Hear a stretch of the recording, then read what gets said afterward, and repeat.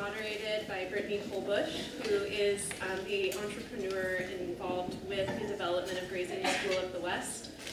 Melissa will be, this is the time for Christain, Melissa, Paigelynn, and Jared to come up, and I will hand it over to Brittany, who you saw in the film. All the actors in the film are live.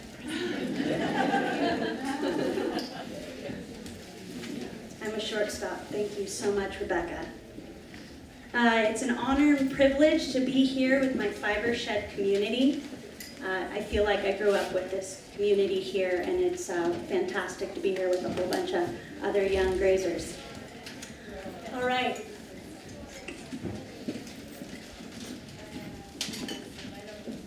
Can we take it to the next slide? Thank you. So we're here to talk today about prescriptive grazing. Earlier today we talked about prescriptive burning, and they actually go very well hand in hand. Prescriptive grazing is known as many other things. We'll talk a little bit about that. You may have heard of contract grazing, adaptive management grazing. There's several. And we're going to talk to 4 folks today who are all involved in prescriptive grazing in some form or another, having to do with fire hazard reduction or integrated crop systems. Next slide. Here we go. Adaptive managed grazing, targeted grazing, contract grazing, prescribed herbivory. My favorite one is the last one.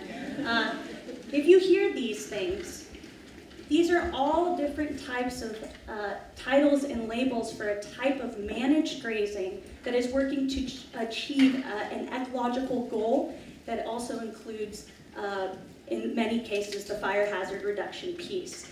This is a very careful and very mindfully managed operation with sheep, goats, and sometimes other wonderful ungulates. All right, next one, please. As we just heard, which was really exciting, I always get jazzed when I hear really amazing, incredible women just rule it at important information. Integrated crop and livestock systems. There's the Irwin's sheep grazing in those vineyards. Next one. Fire hazard abatement or fuel load reduction. Here's an example of an operation of sheep that were used, sheep and goats, I believe, used to reduce that vegetation. You can see 1 acre to 2 acres a day being reduced on that slope of 45 degrees. Think about folks with weed whippers. These animals do a really good job. All right, next one. Like Rebecca said, my background, I started my career as a grazing gal on the ground. And now I'm here as an advocate and an educator and an entrepreneur to help grow the next generation of grazers. Last year, Guido Frassini and I got to go to Europe to investigate the shepherding schools in Spain and France to learn how they're training their next generation of grazers. And it's our effort now to adapt models that we learned from out there to bring it here. And we are calling it the Grazing School of the West, which you've already heard about today. More information to come on that. All right, let's move ahead. Clicker. Great. So we're going to just move ahead to questions, and we're going to ask all the panelists to introduce themselves prior to the questions that they're going to answer. And you folks might have the questions right there. Here you go. Melissa? Let's see, does this work? Okay. My name's Melissa Tregilgas, and my husband and myself and our 4 daughters are managing 95 acres of leased pasture in Placerville, California. We're actually really between Placerville and Auburn. And we are very lucky and in just kind of an interesting situation that we lease our land from a conservancy, a land conservancy, and we're the first folks to be working with them doing adaptive grazing.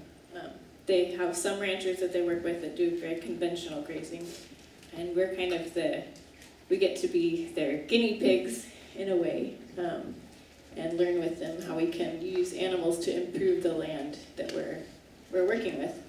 So the primary part of our farm is a small-scale localized dairy, and then along with that we have about 16 dairy cows and probably 63 sheep. And the sheep are, they're not the economic foundation of the farm, but they're very complementary to the cows and how they graze. We can graze them in areas that we can't graze the dairy cows. We do also raise some non-ruminants. We have pigs that we'll have seasonally, as well as laying hens that we have year-round. But really the focus of our operation is the grazing animals. And we're in an area that was traditionally managed by Nisenan, native Californians, and it has been, that aspect of the land has been, the human management is missing, and so it's been really exciting to learn how we can work with our animals and try to bring back that human management in a way that encourages ecosystem diversity. Let's see if I can, wrong way. So part of that is we are trying to use as many different kinds of animals as we can to increase plant diversity by, we are grazing heifers. We can't necessarily graze our dairy cows with our sheep all the time, but we can graze heifers with the sheep. And it's really awesome to see them working together. They like to eat different things. They graze in different ways. They don't share parasites. So it's kind of exciting to be able to integrate 2 species or more. And let's see. We also are trying to be able to produce livestock in a way that is not going to harm but actually benefit the native animals. So we're using livestock guardian dogs. We don't do any kind of lethal predator control. We actually really enjoy seeing predators on our land. The dogs are very effective, and we've seen bobcats, mountain lion, and bear on the property, and we've never lost a sheep because of our dogs. But part of what we do a little bit of fuel load reduction just for our own personal security in the areas around our house on property, and we've done a little bit for neighbors. And we also, we plan for a lot of different things. We want to be able to work with the Conservancy and show them that grazing can benefit the land, and it really can benefit the biodiversity of the plant species and the wildlife. And we also know that a lot of our neighbors are afraid of fire, and so we can selectively manage certain areas for decreased fuel load. Moreover, we still want to see more diversity in those areas, but it's a tool that we can, grazing is a tool we can adapt to both fuel load reduction and to increasing ecosystem diversity. So I think that's it for... I think you actually just answered one of our first questions is, how do you integrate livestock into your larger farming system? And I think you made a good point in choosing the class of animals that you're working together, and that flirt, the heifer and the sheep. Are there any management issues when you think about integrating those, the livestock and the mixed species together? Well, a big thing for us is the dogs, actually, because the sheep, if a sheep headbutts the dog, it's not going to be a big deal, and our dogs tend to be pretty submissive towards the sheep. But with the cows, they're a lot more aggressive. They're, as moms, they're defending calves from coyotes occasionally, and we've never lost a calf to a coyote, so I guess they do or to any predator. So we kind of want that, but we can't integrate the adult cows in with the sheep and the dogs necessarily yet. We haven't figured out how to do that safely because we don't want our dogs to get smashed by our cows. big And learning curve when you add different species together. Yeah, I'm but sure we a lot of you. can have the heifers in there. They're small enough. They haven't quite connected the dog-coyote thing, and they've so far been really nice to run with the sheep. Thank you. It's good to learn about your operation. Christian, I'm going to pass it over to you if you want to give us about a 2-3 minute introduction to what you're up to, and then I'll ask you the same thing about how you operate in farming systems and what are your primary goals in integrating these animals into those systems. Great. Yeah, thanks so much for having me. I'm really honored to be in the room. There's like a kind of like I feel like a heat from all the like knowledge and passion that's in the room. It's kind of psychedelic, but I'm very, very honored to be here. I think that's it. I might need a doctor. But yeah, this is definitely the moral of the story for me, and I don't know if I'll have time to get into it, but if anybody has an answer to this question just for them personally, I'd love to talk about it with you. So I'll just try to run through quickly what my work in this field has been. So this is the grasslands that I inhabit, and so for me, in my effort to define that relationship, I want it to be something where I'm nurturing and improving the grasslands, and the grasslands is nurturing and improving me, and offer an avenue to that same relationship for my wider community. And my community is in the Cape Valley, and some of my community's here today, Sally Fox, for starters, and it's a lot more arid climate than the surroundings of here, and it's largely non-native climate or landscape in terms of the grasses there. So it's a good thing to keep in mind when you're talking about like restoration agriculture. So my role in this, I don't think of myself as a researcher, though I'm constantly researching, is to develop a reproducible model which can work outside of the private property and nature control paradigm to pursue ecological goals while being economically self-sufficient. And so a lot of that is to say, I'm so glad that Professor Christain could speak before me, because it is so much I can't get into. And when I hear her speak, it's like hearing my heart speak in like an eloquent French voice. So basically, this is my role, is to say, how can we apply this knowledge and get it going? Because I look at my landscape and, I guess I'll go too forward. I look at my landscape and I see largely undergrazing, and I see some overgrazing, and I see some very, very small pockets of managed grazing. And my whole aim is to say, how can we bring this managed grazing to the whole landscape? And the part of the parameters I operate under are try to move the flock of sheep every 1 to 3 days and not return to the same piece of land for at least 6 months. So that's really, for any of you who are landowners and maybe managing animals, that's kind of a hard thing to manage on a small piece of land, and so that's why it seems really crucial to me to work outside the private property paradigm. And so I started by offering a regenerative grazing service to my grasslands community, so that each of those pieces of land that are kind of in the collective can benefit from the grazing and allow those ecological goals to go hand in hand with the economic goals. What's the ratio of sheep to acres? I'm just thinking about how hard the sheep fence is to move every 3 days. I'm wondering what your perimeter is. Oh yeah, so we can get into it. And pretty much operate on all unused land. The whole idea is to give landowners an alternative to mowing or disking in their land, and a way, like I said, to develop that relationship with the grasslands. I think I'm probably already out of time. But these are the ecological goals that I pursue.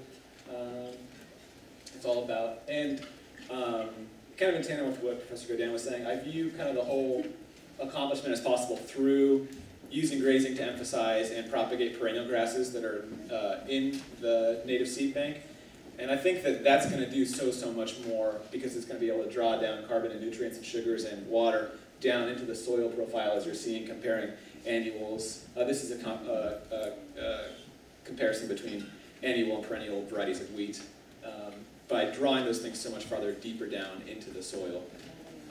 So that's really what I see as the work to be done. And that's, I just wanted to share with you, this is kind of what it might look like day to day. That's me. And so that's part of the whole mind state is it's just viewing even a very arid landscape as the means of production, and viewing just a kind of dry patch that I would deal with a lot of landowners who say, I don't really care about drawing down carbon, but if you're going to save me a mowing, that's great. And I deal with, and so through the management, we're able to take this and turn it to that. And so I think I'm just trying to always inhabit the mindset of a perennial grass and say, how can I take this and turn it into a fertilized mulch for those perennial grasses and help them outcompete the annuals, which is a whole other story. And really what makes me the happiest is when I start seeing these native perennials coming back to the landscape. There's a Stephenpulchra purple needlegrass on the left and then a California fescue on the right. And these are just, I don't know how many people in the room, maybe some hands, have tried to seed perennial grasses and care for them, and maybe if you want to say like how it went for you. I'm seeing a lot of this. And so these are plants that I haven't watered or seeded, but have just brought back together their inherent indigenous relationship with herbivores. And this is Pam, and Pam's one of the favorite landowners I work with, and I've been grazing Pam's orchard for a few years, and those are the photos from Pam's property about the grasses coming back. And basically, Pam used to get the orchard mowed by another farmer, and then she saw these grasses coming back. And so when the farmer came time to mow this year, she said, I don't want you to mow. And he said, this is your fire safety plan. And she said, no, these grasses are my fire safety plan. Which, and that's just some of the land there. And so just to say, it turned out to be a very non-theoretical question. I took these photos July of this year. So thanks very much for your time.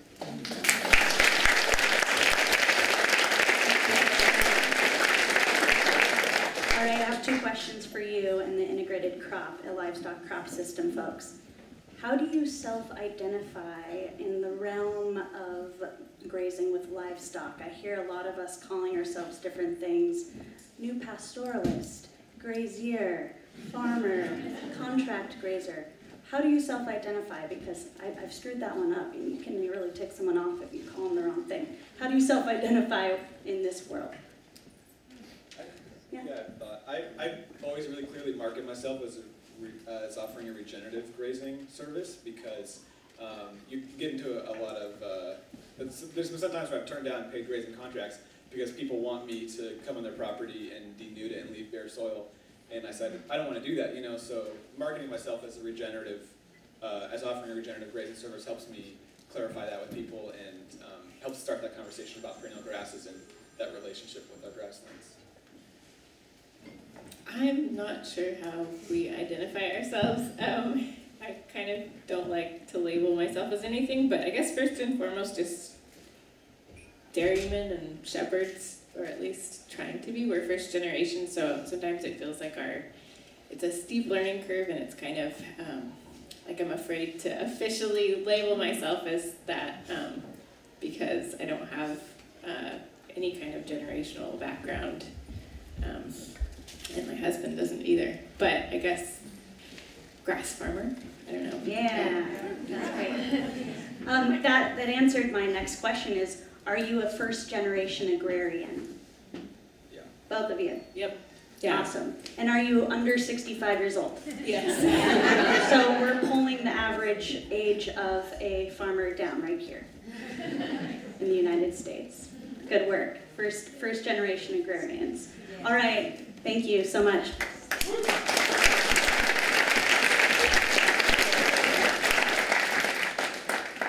You've already heard from this good guy, Jared. Jared, we're going to ask you the first...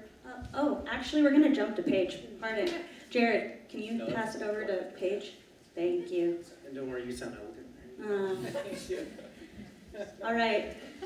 We're going to get over to our fire grazing folks. Paigelynn, would you like to tell us a little bit about yourself, 2 to 3 minutes, and then I'll ask the first question about what you do. Sure. Yeah. First of all, it's an honor to be here. Thank you so much. Thank you, Fibershed, for having me do this today. I had no idea what to expect, and this is my first panel, so none of us know what to expect. I guess a little bit about me. Brittany did a great job of describing what it is that we do, and Christain has a great reason why we do the things that we do. I had no previous experience grazing the land or being a land steward. I call myself a contract grazer. I do some small scale contract grazing with my own herd of goats, but most of my grazing work is done with sweetgrass grazing and Aeringillium. That's been about 2 years now, 2 years this month I've been working with them. Prior to that, I really focused on reconnecting people to animals. I grew up on a small horse ranch on the outside of the East Bay. We had a variety of farm animals, and it was a really fulfilling and satisfying life to bring on people of all age groups and introduce them to how they could be in relationship with other species respectfully. We felt like there was a lot of hope and social progress to be made if we could create those connections. But after college, I ran off to the Sierras and corral bossed at a horse and mule pack station for a couple of years. And in the 4 years that I did that, I realized that the connection to animals, while it was important, our connection to the land and taking responsibility for it was also extremely important. So I returned to school and studied sustainable agriculture and natural resource management, actually at the JC in Santa Rosa. And through the natural resource management program, I was able to come in contact with Aeringillium of sweetgrass grazing. For those of you that don't know Aaron, he's a true land steward, highly focused on just every aspect of what we do. And his top priority is really increasing soil health and biodiversity on our landscapes in a hope to increase our overall resilience. It's a service that we offer, but it's also just his passion and our priority as contract grazers. We also offer vegetation management services, so we've grazed vineyards, cover crop in orchard and on vegetable farms, and then just basic vegetation management on small scale to large properties. 80 to about 300 acres is the kind of average for our seasonal contracts. And then fuel reduction I'll focus on a little bit more in depth, since that's kind of the big topic today. I would break down our fuel management services or fuel management goals into two categories, in the short term and long term. And short term being seasonal fuel reduction. You can see on the left, the sheep went into that paddock in the evening, they left in the morning. In the gray area that you can't really see because it was an evening photo, but there's bull, milk, and Italian thistle that are about 5 to 6 feet tall along that creek bank that needs more restoration. And the next day, all of it was leveled so that it wasn't a large ladder fuel or something with a lot of air in it that would burn quickly and fast across the landscape. But we brought it all down and then moved them quickly off of that area in order to keep the soil covered so that we weren't leaving bare soil exposed. And then the bottom area, you can see the same process of trampling down that tall vegetation into something that would cover the soil, become part of the soil, and reduce the actual fuel load on the landscape. And then the other type of goal, and those short-term goals are often why we get our contracts. It's often why people call us. They want to get rid of their seasonal fuel. They want to make their landscape fireproof for a minute. And then once we enter those contracts, we're really able to start a conversation, a relationship with those people, and develop an educational opportunity around what it means to have a resilient landscape. And it allows us, it's been an incredible opportunity to me to see Aaron interact with people in the way that he does and teach them things, and also be able to compromise and hear their side, and not forget that it's a fearful place that people come from. So it's really important to hear them out and then work with them through that process of learning. So once we're able to develop those relationships, or even now people do call us with this long-term goal in mind and say, can we start a 5 or 10-year contract, and which is pretty impressive. It's the development of resilient landscapes. So we take that into consideration throughout our entire contract and our daily movement across the land. And we decide whether or not we're going to use high density impact for that reason, short-term, long-term, short-term being a couple of hours in one space versus a couple of days in one space. How we move across slopes in order to not influence or cause erosion, and at targeting certain invasive species. You can see the goats love to take, or the sheep and the goats love to take the seed heads off of the yellow star thistle, but timing that correctly so that we're having that positive influence that we're hoping for. And then the picture on the right is actually our smallest contract, which is a 9-acre project in Larkspur. And this was the project that really made me realize just how much Aaron was a true land steward, that we were able to go in with our sheep, which you can't actually see them that well, but and remove that understory of the forest, and then follow through by helping them lift the branches of some of the invasive species that, or some of the trees that were there, and go in and help lock down invasive species that they hadn't gotten. So it's a really intricate system, and I feel honored to be part of it. And I think, yeah. Thank you so much. You're awesome.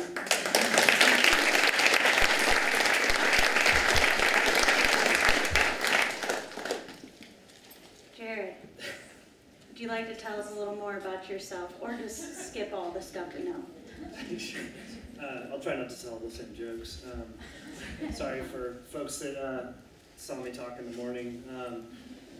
Some similar slides, some similar subjects. Obviously talking about fire again, but there is a grazing component. And I will just say that the way I not only came into fire, but then just land stewardship was my love of grasslands and oak savanna. And Claire, my partner, who's here, often gives me hell for all the, I'm like, oh my God, look at that bunch grass. Amazing. Yeah. She's like, it's grass. I'm just going to start this story, like the last story, with another firestorm. This one, the more recent, Tubbs Nuns Fire of 2017.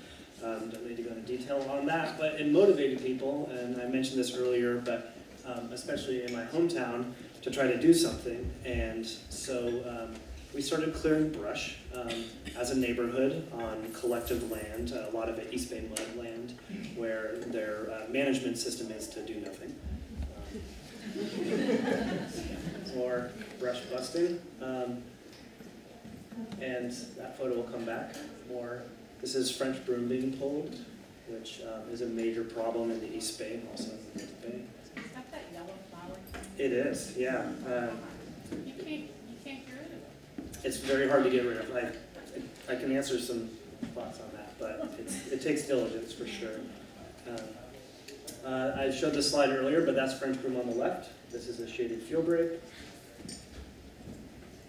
So we started a community goat herd to try to manage some of these open space areas. Lots of poison oak that we're all getting, and lots of fence putting up.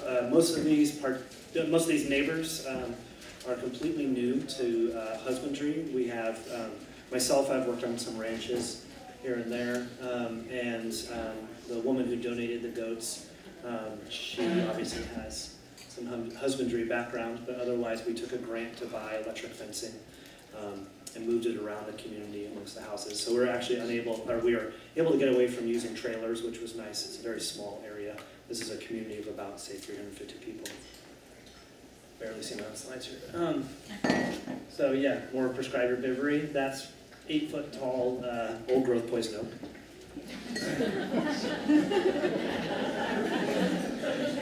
Not protected by CEQA. The mobile goat strike force.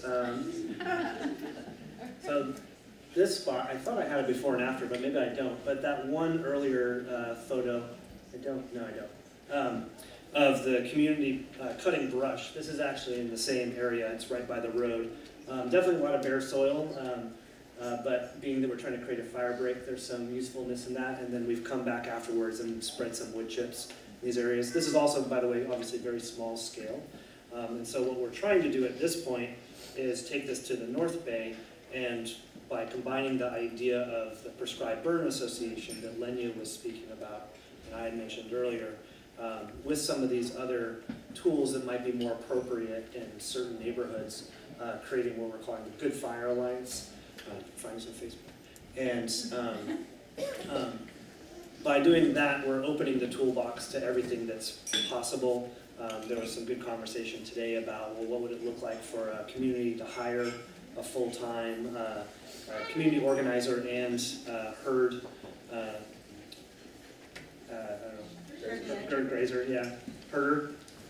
herder. So yeah, some interesting stuff going on there. And if you are interested in the Good Fire Alliance, or just in the work that Audubon Canyon Ranch is doing, that I'm doing with the Fire Forward program, this is my email. And then also, I didn't really even talk about Audubon Canyon Ranch. We're using cattle just to manage our grasslands along with fire. But that's a whole other subject. Awesome. Thank you so much.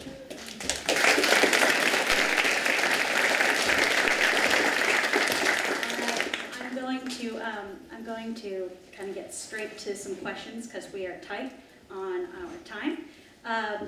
Well, first off, how do you self-identify as a grazer, land steward, shepherd, herder, whatever it might be? And are you first gen or multi-generation agrarian? Yeah, not first gen at all, or for very much so first gen, not multi-generational at all. Grazer, shepherd. You're not limited. You can go. Yeah. You can go big. All of them. It's an honor to be called any of them. Yeah. Shepherd. I think shepherd. I like that one. Here. Year round. Awesome. And Jared? Well, my pin here says prescribed fire specialist, but it was actually, when they first made this, it said prescribed file specialist. PDFs, X-Files,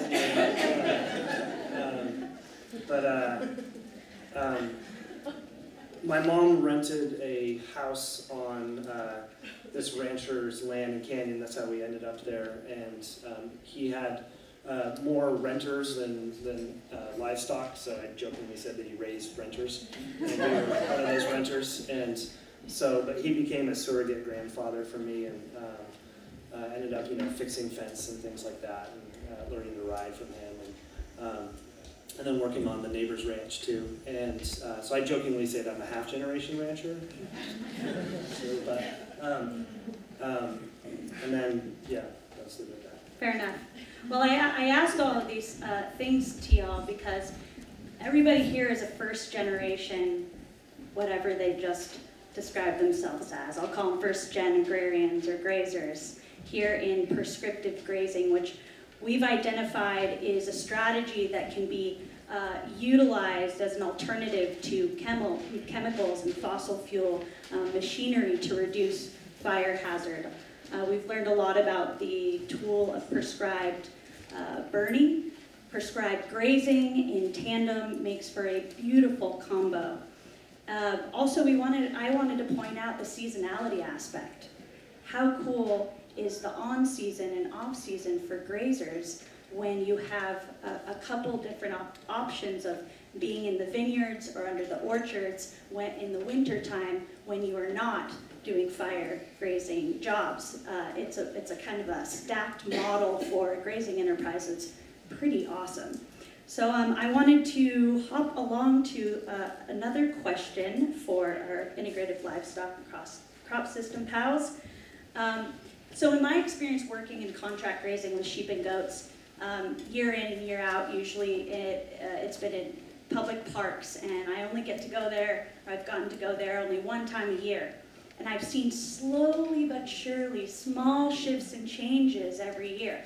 Sometimes with private landowners, they want to see an outcome. Well, hey, it grew back. It did, that same star thistle grew back. But in educating as grazers, because we wear a lot of hats, helping to describe how when soil composition changes, when we improve the integrity and health of the soil, we're improving all of the wonderful things such as mineral cycles, water retention, all of these groovy things.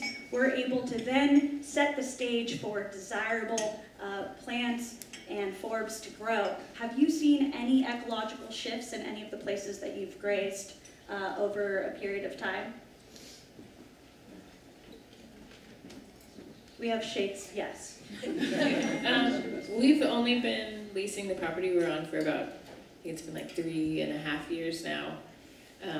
But even just in that time, which I feel like is fairly short to expect to see a lot of change, we went from fields, there had been actually some planned burns there. They had, I think, 2 years of burning and no grazing afterwards.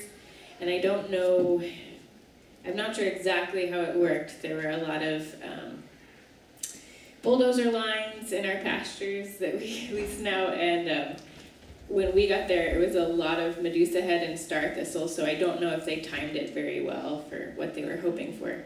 But we've been able to see really a pretty incredible reduction in Medusa head and an increase of more beneficial species. Not all of them are, well, a lot of them are not native. We're not seeing the perennials that we want to see everywhere yet, but we are seeing a little bit of return of perennials. We're seeing a little bit of natives coming back, annual natives. Actually, it's not true. This year was the first time I've seen some baby oak trees in areas that we have been grazing.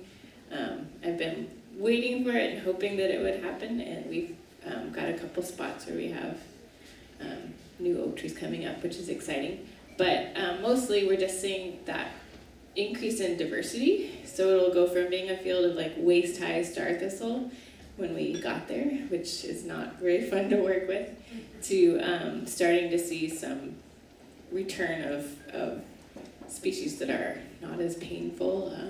And we have had, I don't know, it's a trade-off because we found for the Medusa head in particular, the way that we need to hit it to be able to get that diversity to return really is intense and kind of expensive to manage for in the long term. So we are trying to hit different areas of the property that need it with that particular super high impact each year, because we can't do all of it in 1 year. But we've been able to see like some native wildflowers returning and better grasses and clovers, so it's exciting. Cool. We're gonna have to kind of hyper speed or do 1.5 speed voice. Cool. Yeah, I can do that. I just had two thoughts on that. One is one positive change I love seeing is star thistle, yellow star thistle seed into grasses through grazing management alone. It's something I love seeing. And the other thing in the landscape, the thing that encourages me the most is people starting to care about the grasses who didn't care before. And they're creatures in the landscape, and they're going to have a huge impact. So I love starting those conversations. That's awesome. I'm going to two stories real quick. One is on the Swanton Pacific Ranch, which is right on the coast just north of Davenport. In 10 years of grazing there, and I worked there for a bit, you can see in the furrows that used to be plowed, which essentially is all invasives after the plow, right? For artichokes, they stopped doing that and started doing rotational grazing entirely. And now you're seeing Danthonia californica, which has been referred to as the champagne of California grasses, showing up all in the furrows. It's really rather lovely. And I think while, of course, you can't completely place credit or blame on the cattle, of course, it is definitely a major component because it's really the major impact that spot is seeing. And on the opposite side of it is the McCosker Ranch in my hometown. It's 850 acres and was bought by a development company for mitigation reasons, got completely closed off from grazing. And I've watched that landscape just completely change for the worse. From everything from brush coming in to harding grass taking over whole massive draw, 100-acre draws. I haven't seen wildflowers out there in any profusion, even after big rain years. So there's a very obvious connection in my mind between the grazing and not grazing, just in my home area. Thank you. Paige, you want to answer that one really quickly? I mean, some of the same stuff. I think I've seen a huge decrease in the yellow star thistle population on the properties that's what we're targeting, and a dramatic increase in biodiversity this season on the properties that we've been managing for 3 years or more. And one of them, before we even got there, the property manager was telling us, like, you've got to see how much more diversity there is. So it's really cool, just to speak to what Christain said, it's cool to see other people or other animals on the landscape noticing the change and the increase in health and diversity. Awesome. Something I want to point out when listening to y'all, I've heard, some folks being really allergic out there to grazing. Grazing is bad, cows are bad, sheep and goats are bad, grazing has destroyed the West. Well, I have to argue that I think that it's the animals are not inherently bad. I think what we need to understand is that as our world and our environment is changing, the way in which we manage our animals, the way in which we are part of our communities, the way in which we approach stewardship absolutely has everything to do with how we impact the landscapes and the communities that we're a part of. So I think bringing it back to prescriptive grazing, we are surgically grazing, not just on the land with the animals, but we're also educators and participating with the decision makers on the land, be it public or private. So I want to applaud all of these grazers here who are part of this prescriptive grazing, this surgical, mindful, big-hearted approach to taking care of animals on the land. The last question I want to kind of hit off with, and it has to be really quick, and I think I would like to ask you, Paigelynn, what do you think the biggest opportunity is to grow more grazers? And what is the biggest challenge, and how can we as a community support getting more folks like you and I and everybody else up here, first generation agrarians, out there on the land being stewards, public servants, and friends of sheep, goats, and cows, and other fiber animals? I think collaborating within our communities to increase educational opportunities. So I'm inclined to say Grazing School of the West would be a good idea. I just lined that one up, didn't I? Yeah, really coming together to increase educational opportunities and create those connections, whether it's people with other animals or animals on the land or all of it, and connecting with landowners and land managers, and just collaborate and get the increase those opportunities. Thank you. Every individual here represents a different model of how an operation or a business or a family farm can integrate prescriptive grazing to achieve ecological goals as well as public safety goals and fire hazard reduction. There are awesome models out there, and we have to continue to innovate how we can have viable livelihoods, have a next generation interested and intrigued into getting into this work. And so with Fibershed and the support of wonderful folks within our community and elsewhere in the West, we're working to create a vocational training program to help support viable livelihoods like all of these folks up here, so we can continue to grow grazers, so we can see more animals being managed mindfully on the landscape to create fire hazard, community-driven fire hazard abatement projects, so we can really be empowered and emboldened with our neighborhoods to create strategies that are alternatives to or additions to what we already have out there. We need to manage our vegetation, and we need to do it together. And I invite everybody here to really think about how they can get involved to initiate community-driven prescriptive grazing projects within your neighborhoods. The thing that makes me all juiced up is if we could get neighborhoods to all come together to support a community-supported herd, reduce the cost of transportation, and have the running of the goats maybe a few times a year, and everybody is involved in herding those animals from one place to another, so we can ditch trucks and we can all really be a part of active management of our landscapes while supporting new livelihoods in regenerative agriculture. And I'm so grateful to be a part of this community, and I'm so grateful to all y'all out there as leaders, as next generation grazers. Let's grow some grazers. Please support the Grazing School of the West, and hop online and figure out how to do that. Thank you so much.